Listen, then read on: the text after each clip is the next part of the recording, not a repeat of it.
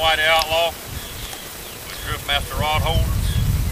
We just come out with this new bend on these rod holders, on these Crappie Stalkers versus the straight ones.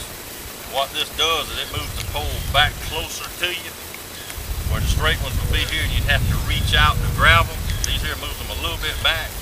That way you can put your hand right there. I mean, they're right on you. And believe you me, that makes a big difference in catching the fish or missing the fish out here.